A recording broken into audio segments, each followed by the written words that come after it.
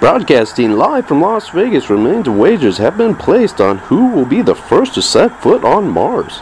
The Sojourner spacecraft has landed with the joint Soviet and American crews, with the odds markers placing the two commanders as the best bet. There it is, the first images from the surface. It looks like a cosmonaut and astronaut. Both are headed down the walkway, and which will take the first step? Wait, are they racing? A scuffle at the end of the ramp ending in a tackle. Is that a tie bet push? Let's look at the replay freeze frame. Okay, it looks like the astronauts' foot touched the surface moments before the Russians. Was there a line for falling down?